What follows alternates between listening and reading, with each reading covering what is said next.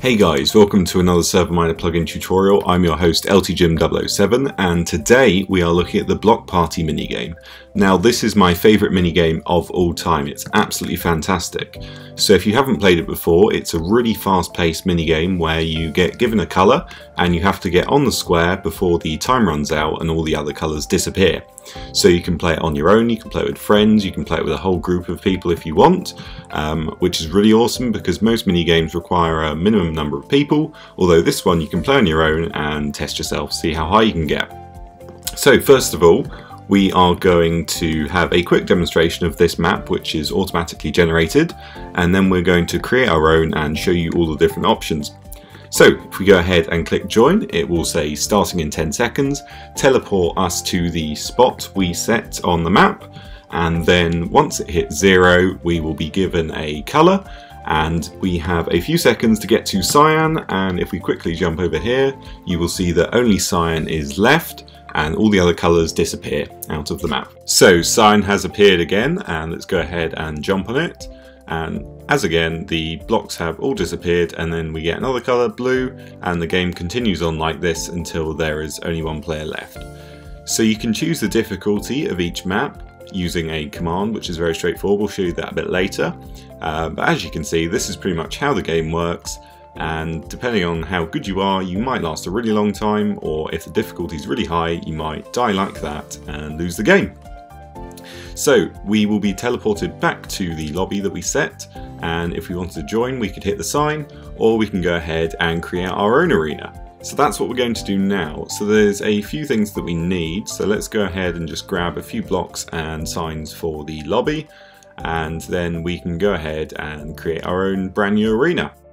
So this is going to be our arena platform. Obviously you can make it look much nicer than this, but if we do /BP help, this will show us all of the commands, and the first one we need to do is BP set main lobby, and what that will do, that will teleport everyone back here.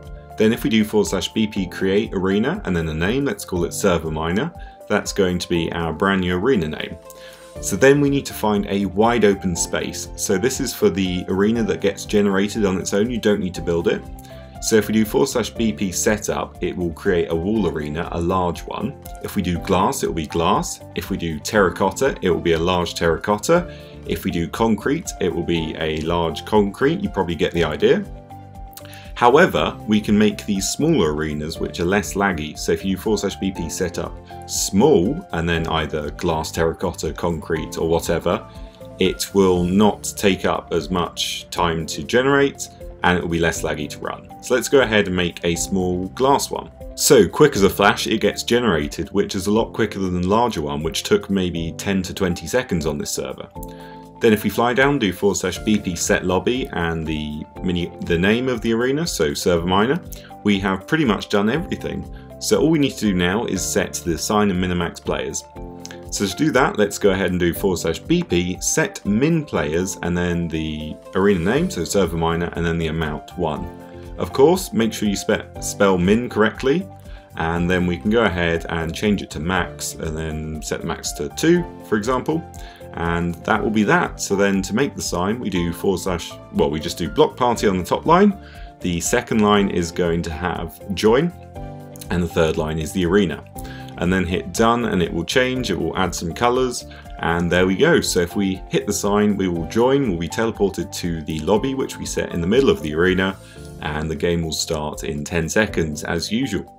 So that is our brand new arena, and as you can see it works perfectly. Yellow has appeared, so let's go ahead and go on to yellow, and then what colour is going to be next? Orange.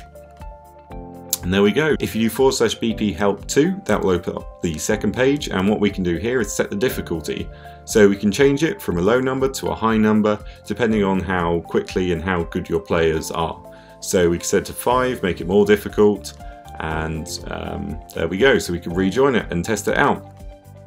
Obviously there are a few more commands such as the BP reload if you change the config, the list to see all of the arenas, and the BP end all if you're having issues with the plugin. But I haven't, it's worked fantastically, and all I did was download it and plugged it in my server, and there we go. So that is how you set it up. So here we are in the SM Picnic control panel in the block party folder, and as you can see there are 3 YML files. So up at the top we have the arenas.yml. In here there is just the data that we have saved, and as you can see it tells you the difficulty and the world, min-max players, etc. So you don't really need to mess around with that. You can obviously change it in game if you want to. Then if we go into the messages.yml, in here will be all of the messages that will appear to players or people setting up arenas, so that's pretty helpful. And finally we have the config.yml. So in here there's a couple of things.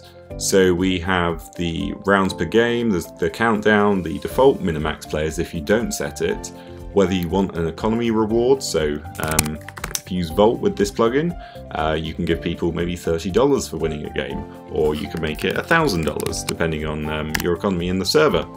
You can also have an item reward, so you can give people 1 diamond as well, and a command reward as well. So you can even put people in the group, for example. So this uses permissions X and it will put them in group color pro. Then we have a start winner announcement as well, and you want sounds and fireworks for the winner, and sounds and fireworks are always nice. So that is everything in the config files. There's really not too much in there. It's just a fun mini game that you can just drop in your server and away you go. So let's go ahead and look at the Spigot page.